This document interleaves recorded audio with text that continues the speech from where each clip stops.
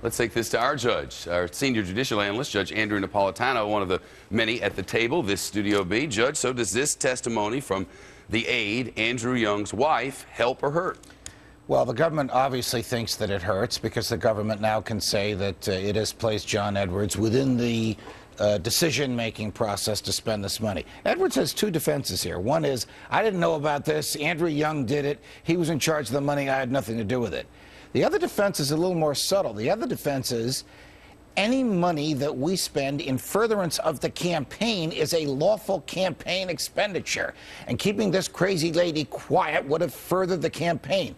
That has never been ruled on by a court. This judge obviously thinks that that type of allegation, that type of defense should be decided by the jury because the trial judge has refused to dismiss the indictment. So the Edwards lawyers can turn this testimony that came in earlier today that Jonathan talked about around, and they know how to do it. And at issue, though, the significant issue here is whether this money was money to hide from the public or money to hide from John Edwards' wife. Well, if this money, if the government can show that Edwards knew about it and the money was used just to save him from embarrassment with his wife, then that would be an improper use of campaign funds for which he's been indicted. But if John Edwards' lawyers can persuade the jury that this was done to further his presidential campaign, the statute is very vague about what you can spend money on, then there should be then he should be found not guilty. You've said all along that it's your belief, as one who was a judge on the New Jersey Superior Court, that this is political. I believe it's a political prosecution. I don't believe that the court should be prosecuting for this. If the Federal Election Commission thinks the money was misspent, fine them, which is the way you ordinarily do it. You don't indict the losing candidate 4 years after the campaign. Look, he's a tawdry and unlikable, in some minds despicable human being. It is popular and easy to dump on him, but I don't think he's a criminal.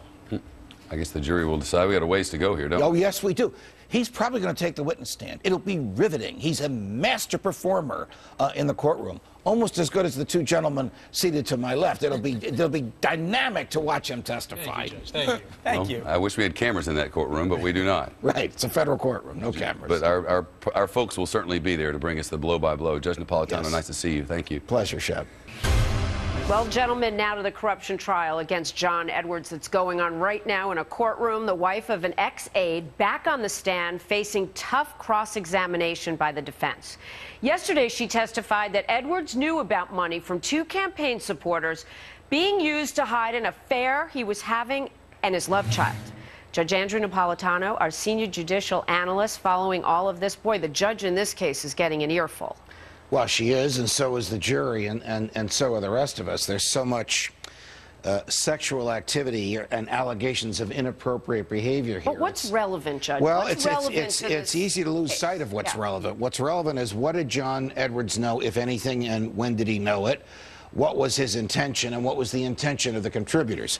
Take the intention of the contributors and forget about it. One of them is dead, the other's 101 years old, and she's not going to testify.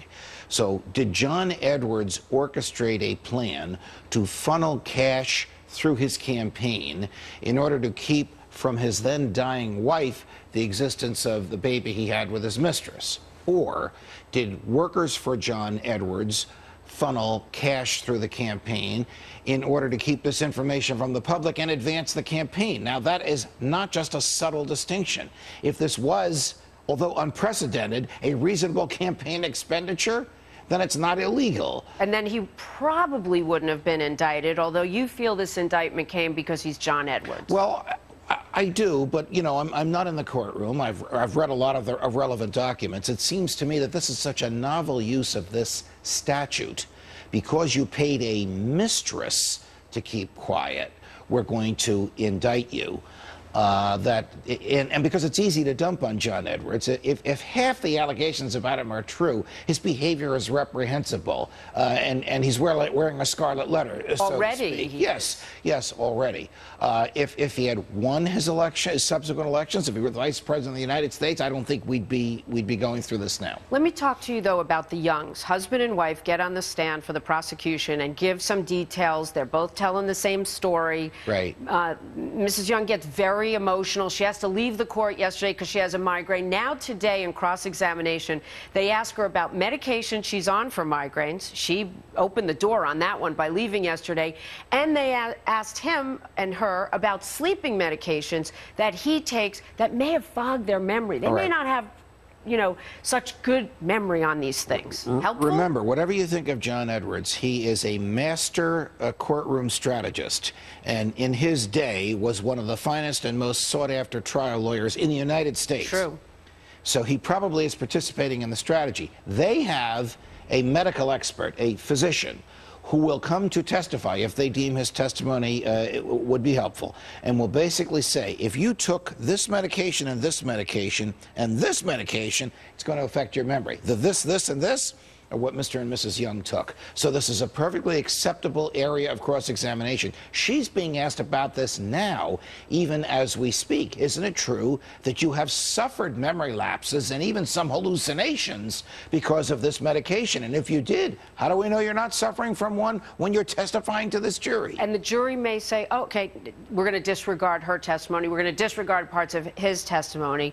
What happens then to the case? Are they the star witnesses? Is this all the prosecution has at this point? If this is all the prosecution has at this point, the case will be thrown out at the end of the government's case, in my view. And most judges, I think, would do that. If the prosecution has more, then they have to overcome that motion to dismiss and force the defense to put on the case. That will be far and away the more interesting of the two cases. Question: will former Senator John Edwards take the witness stand and explain his personal life to this jury? If he does, it will be riveting, and you will see a compelling demonstration of courtroom skills from the witness stand. And you know what? As a lawyer as well, I would love to see that. I think most of us would. Most of us who watch this for a living. Yes, because as you said, he was an esteemed member of the legal community fighting now to keep his law license. He may need to take the stand. Thanks, Judge. He may very well. On the other hand, if the judge does the right thing, she'll say to the prosecutors, no, you guys have overreached on this one. There's no statute that expressly prohibits this, and you can't put somebody in jail where the statute isn't clear and precise. Fascinating case. Thanks, Judge. Different perspective from what we've been discussing. All right, John, back to you. So it's legal to be slimy, the judge says. Unfortunately, yes. I think he says you could get away with it. We have to hear all the facts, though, John. All right. Thank you, Judge, for that. What is the point of filing a Freedom of Information request if the feds send blank pages in return? That's what happened last week when Eric Holder's Department of Justice replied to a media inquiry on the Fast and Furious debacle. They sent a stack of blank documents. Joining us right now is Judge Andrew Napolitano, Fox News senior judicial analyst. The blank pages, insulting, but is that going to get him in trouble? No, that's not going to get him in trouble. Whenever you make a Freedom of Information Act request, the initial response from the government, whether it's the Treasury Department or the Justice Department, never gives you everything. You almost always have to appeal to a federal judge who then looks at the documents in secret and basically says to the government, cough these up. What will get him in trouble is when he fails to comply with a subpoena from the House of Representatives. And that is where there is a very, very serious effort to have a vote by the House of Representatives to ask a federal judge to hold him in contempt. The House can do it alone. His Democratic friends in the Senate cannot help him out. And if the House votes to hold him in contempt, they will hire a lawyer to prosecute the Attorney General before a federal judge. And ultimately, he could wind up going to jail. But I would imagine what Mr. Holder and the Department of Justice judge are trying to do is they're trying to run out the clock, at least past the election. They probably want to do that. But one of the things that will happen before he is actually prosecuted is the court will look at the documents that Congressman Issa and the House of Representatives have subpoenaed. You mean these blank ones we've got right here? Those and some others. Those documents may very well, Steve and Brian, be coughed up before Election Day. The President and the Attorney General probably do not want that to happen. Now, Judge, if you know this, and that's where the process goes, the Attorney General knows this, what could he do to, besides running out the clock and delaying the problem, what could he do to solve this problem? Well, he could comply with the subpoenas, but apparently he doesn't. Is there a halfway point? Well, I'll give you some of these things. Great question. Yes. he could have lawyers for the Justice Department negotiate with lawyers for Congressman Issa's committee and see if there is a halfway point. If you ask Congressman Issa, he will tell you they already had those negotiations, and he will tell you that the Justice Department did not comply with whatever agreements they sort of entered into. When you see someone covet information like this, you wonder what they're hiding. I've not seen it get this serious, Brian, this close to Election Day. Even John Mitchell, Richard Nixon's Attorney General, who went to jail, was not held in contempt by Congress. Wow. Eric Holder may very well be. We'll stand by for that. All right, Judge. Always a pleasure. Thanks for the analysis. Sure. All right. Well, there's a new controversy after an Arkansas woman threw out her winning lotto ticket, and she still ended up collecting the $1 million jackpot. We're going to explain this to you.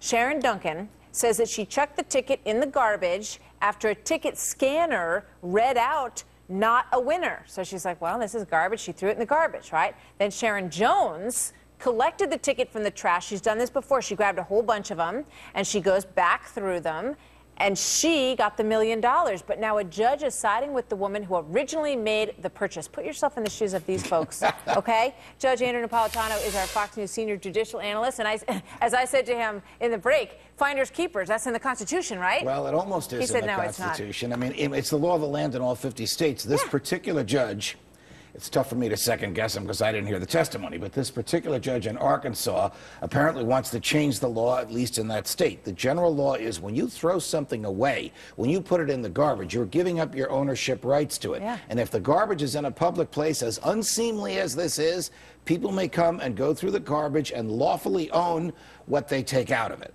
So we have two issues here. One is, can the woman who took the ticket out of the garbage collect on it? She did, and she spent the money. And then the woman who threw the ticket out didn't sue the Lottery Commission. She sued the woman who picked through her garbage, and the judge sided with the woman who threw the ticket out. And there's a couple things here. One of them is that the store, there's some discrepancy over whether or not the store had a sign that said, do not take anything out of the garbage. That's one issue.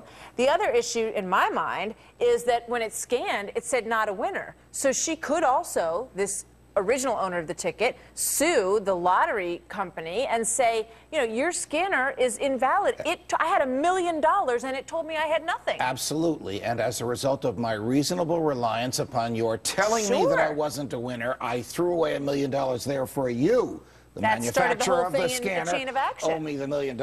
That would be a result consistent with the laws of all 50 states, rather than, as this Arkansas judge has chosen, based on the facts in this case, to change the law in Arkansas. I predict there will be an appeal here and a different outcome because this is so radically different. Is it taking relevant the money away at all from the garbage picker. that the store owner says that this is the super one-stop store manager? She says that she had taped a sign that said "Do not take" on the garbage can, telling people that they weren't allowed to garbage pick in that store.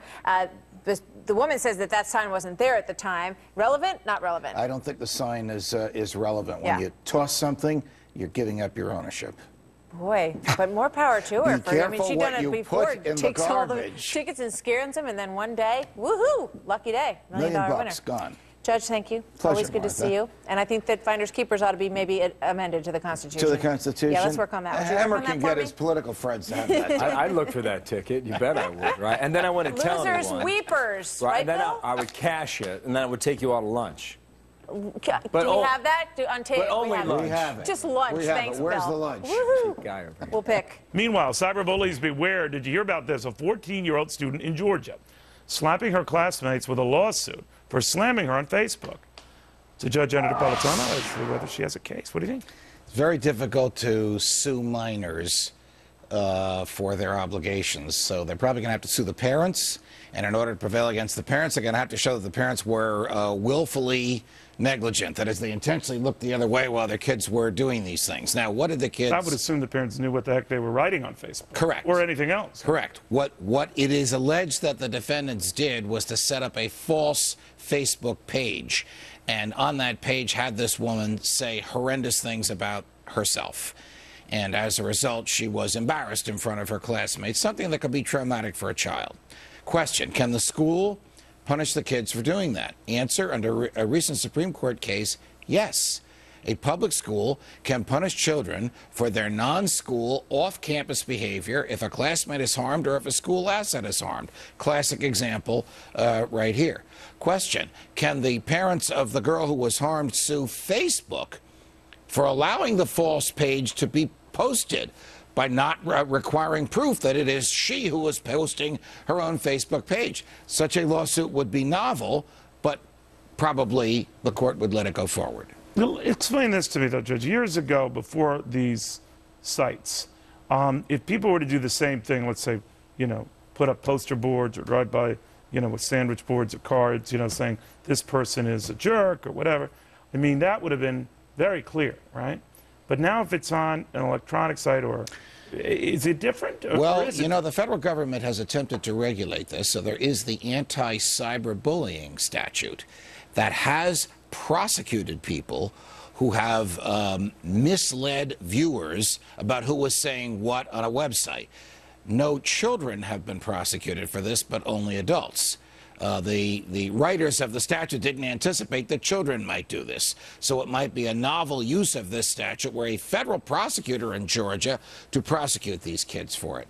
But it's a bizarre confluence of bullying, which we all know is out of hand, and the use of the internet to make material misrepresentations, which we all know is out of hand, and to try and find an appropriate remedy for it, for which we don't have one right now. Could I ask you, this is dumb, but when my kids do something which is constant. I'm sure you want to say this on air. Yeah, I probably should think. But I'll say, or my wife will say, you should apologize to this child. You should apologize to this child. They apologize a lot. But my point is that if these particular kids, who are a little older here, were to go on Facebook and apologize for those remarks that they made, would that be a way to put this to that is the type of thing that a juvenile court judge, and when the complainant is a juvenile or the defendant is a juvenile, frequently the proceeding is in secret to protect the children from the unwanted glare of publicity. So in a secret court proceeding with the courtroom door locked, having been there, I can tell you juvenile court judges would appreciate that kind of an apology, even if the family doesn't accept it, because there has to be some end to this. You can't litigate a case like this for weeks or months or years as if this were IBM suing Mobile. There has to be some end point, and perhaps an apology is the appropriate end. But I have not seen a case where a minor sued another minor because of cyberbullying. This is virgin territory, Neil. I don't know where it's going to go. Wow. All right, Judge, thank you very, very much. You're welcome. Republicans on a House committee to take the first formal step in holding the Attorney General Eric Holder in contempt of Congress, because they say the Attorney General has not handed over all the documents it demanded about Operation Fast and Furious. Justice Department officials say they've been providing documents on a regular basis, but a contempt citation could force them to turn over thousands more. Fast and Furious, of course, is the gun tracking operation that let hundreds of weapons from the United States end up in Mexico. Investigators say 2 of those guns turned up in Arizona in 2010 at the scene of the killing of the U.S. Border Patrol agent Brian Terry.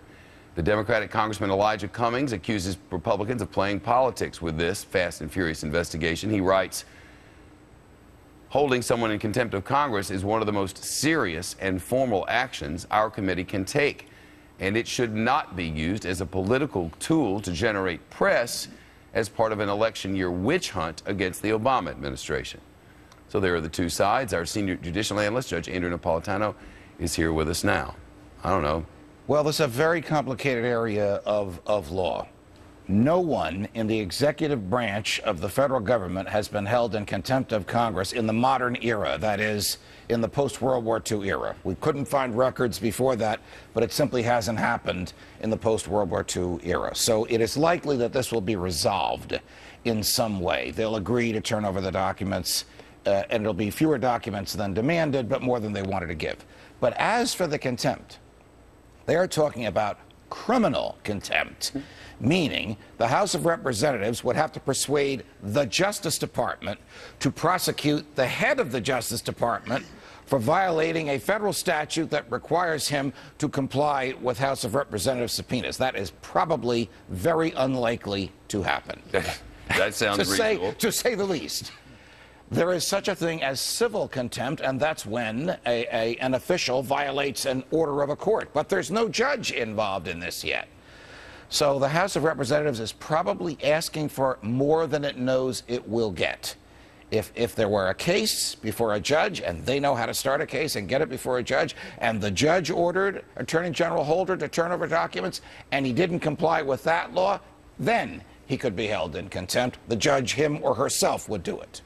Of course, there is politics involved here. When you're using it as a political talking point, which they are, that makes it part of politics. But that doesn't change what happened and the way this thing was handled. No, but the more politics is involved, the less the courts are going to want to get involved. They're going to see this as, water guns across Pennsylvania Avenue rather than something serious. Look, Brian Terry died. This Fast and Furious thing, which started in the Bush administration, has been a disaster from the beginning. And I have seen some of the Justice Department's responses, and were I a neutral judge looking at this, I would say that is not responsive. You did not comply with that subpoena. On the other hand, Congressman Cummings' complaint is legitimate. The Republicans leaked internal documents today before members of the House even saw them, accusing the Attorney General of committing crimes. And now they have to find a prosecutor willing to prosecute. Sometimes the leak is plenty and the prosecutor's not necessary. Well, right. I mean, to the extent that this is political, the closer they get to any sort of public humiliation of him, the more likely he is to give them some of the documents that they've been asking. I need a percentage, 0 to 100, the percent chance in your mind that this man will be prosecuted. 0. 0. There you go. Judge Napolitano, thank you. Pleasure. Held hostage for refusing to pay a tip at a restaurant. It reportedly happened at this Houston, Texas restaurant. The manager of La Fisherman, as Brian says, sounds French, locked a party inside and called police when a woman and her 5 friends didn't leave the 17% gratuity required of parties of 5 or more. Well, the group claims the restaurant staff didn't deserve the tip. So who is right legally? Let's ask Fox News senior judicial analyst Judge Andrew Napolitano. If you can concentrate, because we've had showgirls, we've had tanning women, and Brian's commentary. And we've had this nutty president of Spirit Airlines. Okay, so now we're on to this. The people did not want to pay the tip. They say the service was horrible. It does say on the menu it's required. Do they have to pay it? Well, there is no specific court ruling on this because the concept of adding automatic tips is relatively new, and as far as I know and as far as our research could determine, it hasn't been challenged. So the restaurant would say it wasn't really a tip, it was a surcharge, and you knew about it before you ordered the food. That's one argument. The other argument is it has been a custom and tradition in this country for hundreds of years. You like the service, you leave a tip. You don't like the service, you just pay the bill and go. And the amount of the tip is up to your own choosing. Who is this restaurant to change this very well-ingrained tradition here? But I'll tell you what the restaurant cannot do. It cannot arrest these people and hold them against their will. So apparently they locked the doors and called the police. Locking the doors would also prevent other people from leaving. That's called false imprisonment. It's like you invite me to your party, and I say something that you didn't like, and you want to get me back. You don't let me leave. You lock the doors? Only if you bring good wine. All right, I'll bring the good wine. But that is what's called a false imprisonment. It's not a crime, but you have a cause of action. You can sue the person who prevents you from leaving, and the police ought to have known that. But here's the thing. Apparently, the restaurant itself is on the record as saying, we've called the police several times before for situations like this. Do the police have the duty to respond to something that may or may not be a crime? Police today are taking the position that they will respond to all calls that they get, and that a dispatcher will not make the determination of who's right or who's wrong, but the police on the scene will. And it's probably a lot better and a lot safer for the person calling and the person about whom the call is made to deal with police officers on the scene than expecting a dispatcher on the phone to decide. But once getting there, the police should have said, you know what, this has nothing to do with the law, this has nothing to do with public safety, this has nothing to do with the cops. Let them go. If they don't pay the bill, sue them. The interesting thing is that the family felt pressured, so they did pay the 17% because they wanted to get out the door. Think about what's going to become of this restaurant in Houston. I don't think it's very popular this morning. Maybe not. Judge Andrew Napolitano, always popular. Promise not to lock me in your house? I can't promise that just yet. I like you too much. Have a great weekend. You too, Gretchen. Okay. Some new information now on wiretapping. Statistics from the Justice Department showing the Obama administration has increased the number of applications to install wiretaps on suspected terrorists, spies, and their associates by roughly 10% over the last 2 years. Is it making America any safer? Chief Washington correspondent James Rosen live in D.C. with that. James? John, good morning. These new numbers on wiretaps have surfaced at a time when the Obama administration is pressing Congress to renew certain spy powers that are set to expire at year's end. These latest figures released by DOJ earlier this week show a distinct rise from 2010 to 2011 in the number of applications for court orders that the Obama administration has made to a special panel of 11 federal judges known as the FISA Court after the Foreign Intelligence Surveillance Act.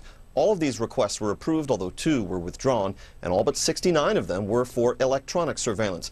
National security officials say FISA has been an essential tool in the war on terror, including the effort to neutralize al-Qaeda over the years, but they caution that the rise of FISA wiretaps in 2011 was not attributable to the famous raid on Osama bin Laden's Pakistani compound, nor to any specific operation. They also note that at their high point back in 2007, as you can see, these figures edged toward 2,400 in 1 year. Officials told Fox News the intelligence community is only now fully accustomed to the changes to the law that President Bush signed in 2008. Now, Title VII of the FISA law is set to expire at year's end. It allows the targeting of categories of non-U.S. citizens abroad without the need for a court order for each individual target. Attorney General Eric Holder recently told the Senate this provision is, quote, critical to our national security.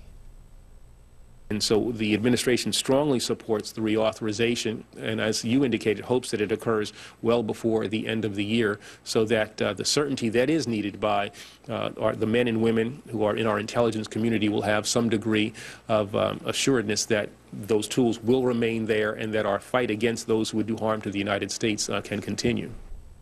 The FISA court was created as a post-Watergate measure to strengthen oversight of wiretapping and other surveillance techniques used both here and abroad. John. James Rosen in D.C. for us. James, thank you. Well, there is a lot of information there. So for more on this, we're going to bring in Judge Andrew Napolitano, a Fox senior judicial analyst, with us. And you're smiling because my first question for you has to do with losing privacy to the government. And you and I were talking, we'll never know if they're even looking at us. Well, that is correct, Harris. And James has done a great job in getting his arms around the numbers here, which are truly staggering. There are other numbers that are not a part of this report that are part of this program, and those are self-written search warrants where FBI agents don't go to the FISA court but authorize themselves to examine information, not from you but about you, your banking records, your computer records, your telephone records, your medical records, your legal records. If you take all of this together, what they're going to the FISA court and the FISA court is letting them get and what they get on their own, if whatever they obtain on individuals, if they don't use it in a prosecution against those persons, then they never know that they have been a target. That's amazing. And I don't even want to think about where all that information stays or goes or whatever. You bring us, and I was reading some notes on this from you, because you write about this a lot. We should tell people.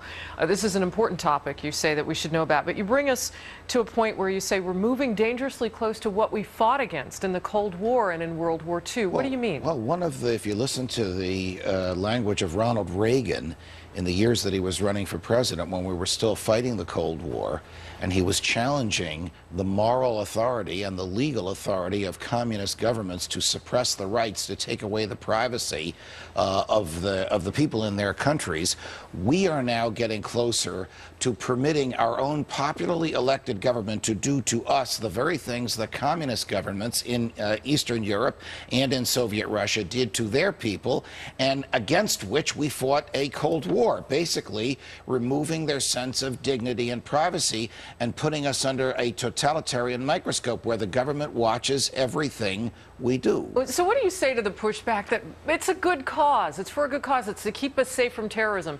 You know, maybe some Americans would say they would cede some of their privacy rights if it's for that cause. I say a couple of things. The Constitution doesn't permit it. And the Constitution was written by people who had suffered terribly under the King of England, and they didn't even obviously have technology in those days. And I also say your personal dignity should be of great value to you. And there's an area of human behavior that quite simply is none of the government's business. but the government is making its business. If people don't cry out against it, the government will know everything about it. You know what? You bring me to my last question, and it has to do, yesterday afternoon I'm in my office and I'm watching the Associated Press wires. This goes by relatively quietly. Why don't we hear more about this? Because a lot of people have accepted the myth that when the government invades our privacy, it somehow keeps us safe. It doesn't keep us safe. It puts tremendous personal, private information in the hands of people who could misuse it. It also doesn't keep us free because it exposes our innermost behavior, what we do in the kitchen, what we do inside the house, to the peering eyes of government. And the Constitution does not trust the government with that information. And I've so learned from you about context. When you take things out of context, they're sometimes inexplainable, no matter what it is that we're doing, which is a great lesson. Nice Judge, to chat with you. Thank you Pleasure. very much. John? The self-proclaimed mastermind of the worst terrorist attacks on American soil is set to be arraigned tomorrow for a second time, more than 10 years after the attacks of 9/11. Khalid Sheikh Mohammed and 4 others are accused of conspiring to organize, train, or funnel money to the hijackers who flew planes into the World Trade Center, the Pentagon, and a Pennsylvania field back on September 11, 2001. Back in 2006, the administration of President George W. Bush brought the men to the Navy base at Guantanamo for a military trial. But President Obama put a stop to it in an effort to get the men tried in a civilian court. Of course, Congress squashed that effort, and now we're back to a military trial. And legal experts say if the defendants plead not guilty, it could possibly give KSM the opportunity to detail the harsh interrogation techniques used to break him, techniques the Obama administration call torture. Greg Gerald with the news. He's live in the New York newsroom. Greg. And Trace, for that very reason, prosecutors may choose to avoid presenting evidence gathered through interrogation, including any confession. They likely have enough other incriminating evidence. But when Congress blocked trying KSM and his 4 co-defendants in federal courts here in the U.S., it may have actually done Eric Holder's Justice Department a big favor. Why? Under federal rules, evidence gathered without search warrants, Miranda rights, or legal counsel is inadmissible in federal courts. And so is all other evidence derived therefrom, but not so in a military tribunal. Now remember, KSM was not captured on American soil, then told he could remain silent while given a lawyer. He was an enemy combatant seized on the battlefield of terrorism in Pakistan. There were no search warrants politely handed to him at the door. And in fact, the case of Ahmed Gilani is very instructive. He was the first and only Gitmo detainee to be tried in civilian court. And the judge tossed out critical evidence leading to an acquittal on 285 charges. Gilani was convicted of only 1 charge, and his was considered the easiest of all the Gitmo cases. However, the rules of military tribunals are not as strict as federal rules, but will they be fair? The chief prosecutor at the Military Commission said this, and I'll quote, "The tribunal incorporates all the fundamental guarantees of fairness and justice that are demanded by our values. It also far exceeds the applicable international law standard." One other issue, Trace, the last time KSM was in court, that was late 2008, he and his co-defendants tried to plead guilty. But when President Obama took office a couple of months later, he put a stop to it. Well, we may learn tomorrow whether these accused terrorists are inclined to plead guilty yet again or face trial. Trace? Greg Gerald live for us in New York. Greg, thank you. Joining us now, Fox News senior judicial analyst, Judge Andrew Napolitano. Judge, it's great to see you. I mean, you go back to what Greg was saying. Is this make or break for these military commissions?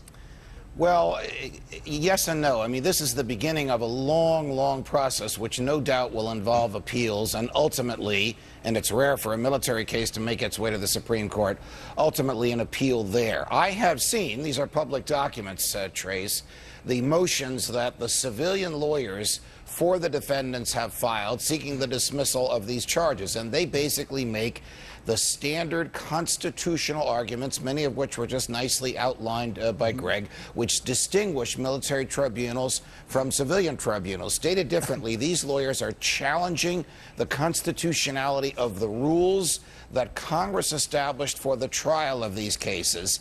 And don't be surprised if they win a few of these motions. Not a great deal of them, but a few of them.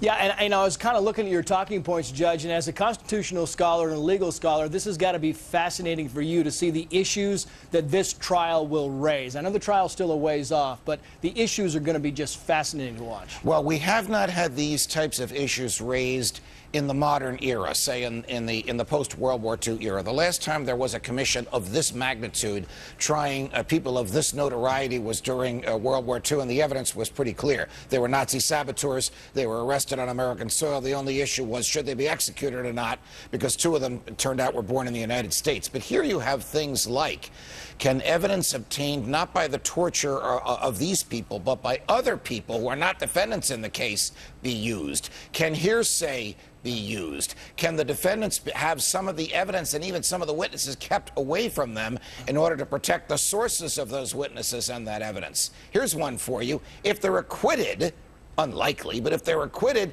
can they still be incarcerated? Right. These are rules that are alien to American ears, that are very different from what we're accustomed to in this country, that will be tried out in these tribunals, and ultimately appellate courts will decide if those rules are close enough to the constitutional standard to permit any conviction to stay. I just want you to backtrack, if you would, for me, Judge. Punished after acquittal. I mean, what does that mean? The Military Commissions Act that established the present court. This is the third act. So the one that is in existence now permits the President of the United States to incarcerate any of these people for the rest of their lives, even if they're found not guilty, on the theory that they would return to, as Greg says, the battlefield and would begin harming Americans and American interests again. This is a claim that no American president has ever asserted. This is a claim that Senator Barack Obama criticized when he voted against the Military Commissions Act, probably never anticipating that he would one day be the president and would be asked to enforce this. Judge Andrew Napolitano. Judge, thank you. It's great to see you, sir. Pleasure, Trace. Differences in cultures. Joining me now to sort out this whole question is Fox News senior judicial analyst Judge Andrew Napolitano and host of Varney and Company on Fox Business Network, Stuart Varney. So, gentlemen, I've always thought of myself as an ethical man, but I've always had trouble from the time, and at the time the Foreign Corrupt Practices Act was passed, I was working for one of the big international CPA firms, and they told us to look for these payments under the table, and at the same time I thought, but wait a minute, fees are paid to the Port Authority of New York to dock. What's the difference between that and paying Mr. Fujimoto at the dock of Tokyo to unload your goods there? It seemed like the same kind of practices, but the law says it's not. Judge? Well, the government wants to give the impression that it is law-abiding and others are not when the same behavior is engaged in. So, for example, in the Walmart case in Mexico, with which I think you're going to speak with Stuart in a moment, the government may very well argue that if Walmart paid local authorities bribes to do what they ought to have done anyway, basically approve the standardized construction of a box store using cinder block and materials that would be approved anywhere in the country, the government should somehow prosecute that. When the government itself gives bribes to foreign countries every day of the week, they just call it foreign aid. It's basically cash given to the leader of a country so as to make things easier for the American government. Well, all right, so there's the foreign aid, as you call it, wink, wink. Right. But there's also, if I have a problem and I need to get a permit in my local community, or even if I have a national company and I need something done across the country, I call up my lobbyist and I say, will you go make campaign contributions to my local official? What's the difference? There is no difference. Obviously, what we're talking about here is a contradiction between the way we actually act within the United States and the way the government acts within the United States and how we are supposed to act as a private enterprise company when working overseas. There is a contradiction between the two, and it absolutely doesn't make moral sense. However, this law is in place. It's a very complex law, I think, and a judge will, I think, back me up on that one. It is. And therefore, given its complexity, I think it is politically applied. And I think it's being applied politically in this case because the left hates Walmart. So go after Walmart, get them on a technicality about the Foreign Corrupt Practices Act, and nail them. And I think that's what's going on. Well, there is a group, I think it's a small group, that is anti-Walmart, and of course this does give them fodder. But at the same time, let's go back to the law, because again, I'm convinced that laws should only be enforced or are enforceable if they are rational and the public accepts them. What was the purpose behind this act? Was it to give cover to you, the American businessman, so that when you do business overseas, you can say to them, I'd love to pay you your bribe, but I can't because I'll get in trouble at home?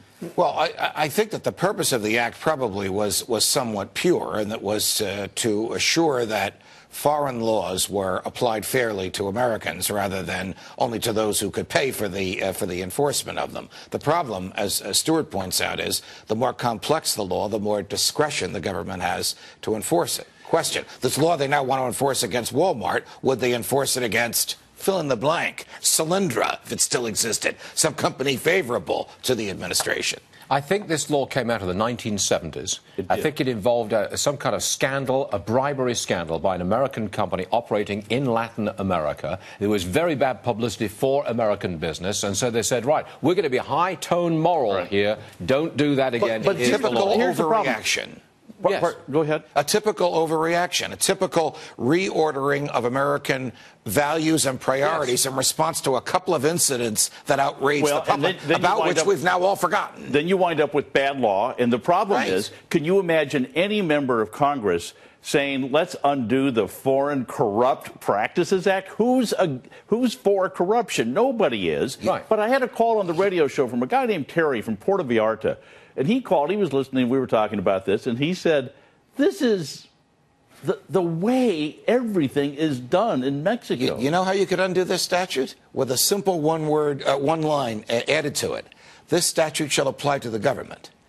Because the government then, in order to avoid the sting of its own statute, would stop enforcing it against private individuals. You're right, but I've got to go back to But that's not going to happen. No, of course it's not going to happen. Oh, yeah, come on, Judge. Let's get real here. I've got to go back to the politics of it, though.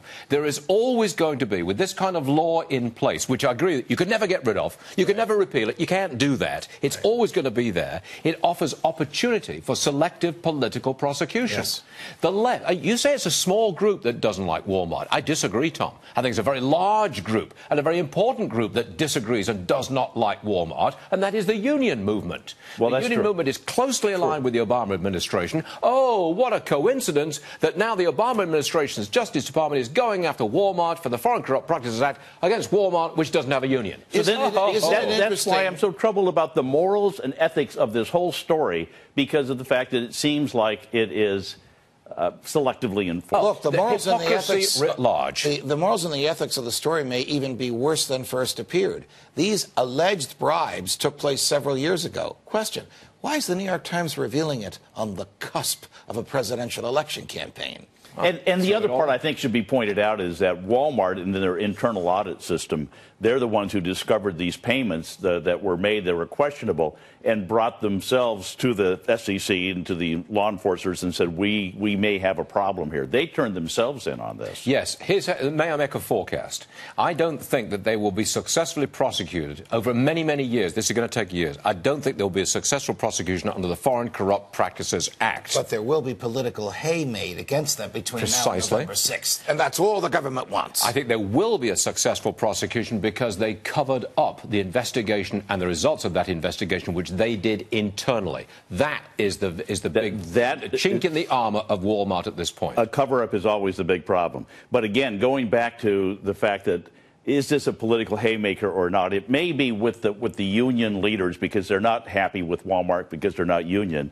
But when you go to community to community to community, whether it's Chicago or Inglewood, California, wherever it might be, the people say, please bring in Walmart. They bring low prices, they provide jobs, and in Mexico, it's a perfect example. They are the biggest private employer in the country of Mexico. Can I tell you that the most sophisticated person in this building, who is seated to my left now, shops at Walmart?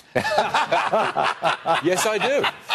So everybody likes quality that you recognize at low prices. Except there's another group out there, and that is the small-town city council person who says, wait a minute, Harry's building shop down the street or the hardware store or Mary's dress shop is going to be put out of business because they come in and they undercut the prices. But does anybody complain about prices being too low? Wait a second. Let me suggest the following. Maybe Walmart knew what it was doing and considered this a cost of doing business. You've got to do this to get into Mexico. They've got 2,000 stores in Mexico, not under the Walmart name. They've got 2,000 operations. Maybe they said, OK, we've got to get in. We'll pay this to get in. It's going to be very profitable once we are in. We're quite prepared to take the heat on the foreign corrupt practices. And this is the problem I had. I was a young man right out of college working for this big CPA firm, and I saw payments to dockmasters around the world for companies that will go nameless to basically unload their goods. And yet I saw the same payments to the Port Authority of New York. The very phrase that Stewart used, cost of doing business, actually enhances the punishment if the defendant claims that as a defense or a motivation. Why? Well, they wouldn't claim it publicly as they wouldn't say that. They wouldn't say it, but it would appear as such in their books. I mean, for example, were the bribes listed in such a way that they were ordinary reasonable business expenses and therefore deductible for income tax purposes? That would be considered a cost of doing business, whether Walmart's people declared it as such or not. In the or penalty is enhanced for doing it You that cannot deduct illegal payments. Correct. Or we make $24 million worth of payments to get this deal done. Let's expand vigorously because we know we'll get $124 million worth of profit having paid the $24 million in the first place. And that's the cost of doing business. And that's the phrase that will make the jail time longer if there is jail time for anybody. Heaven forbid, Judge. Agreed, Heaven Stewart. forbid. Agreed, but we don't run the Justice Department. No. Lamentably. There may be a change in the running of the Justice Department in 6 months' time. Let us hope. May I say that? That's another whole show. At least one. Gentlemen, always great to have your opinions. Pleasure.